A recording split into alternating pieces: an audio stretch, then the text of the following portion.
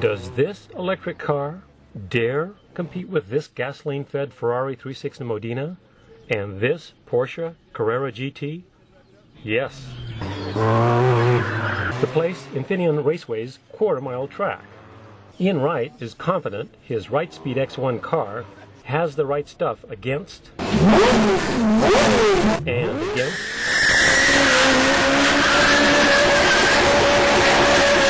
well, maybe, but Ian believes the average car buyer just doesn't fully appreciate the advantages of an electric car. If you measure the energy required to drive a mile and compare that with the energy used by a Prius, it's about 3 times better. Batteries, Ian acknowledges, are expensive, need external charging, and have a driving range of only 150 miles for the X1. But for a select group of buyers, these disadvantages are offset by slick styling and performance. I've chosen to optimize the car for performance and sell it into the performance market. Technology will get a lot cheaper, of course, with time and with practice and with volume, and it will trickle down to much less expensive cars. This is a proof of concept vehicle, not a production car. From proof of concept, it's now time for proof of performance.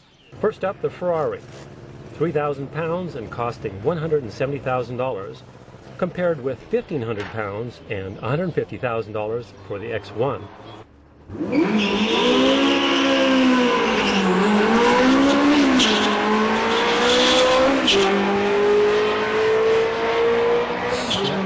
Next up, the Porsche, 3,200 pounds and costing $400,000.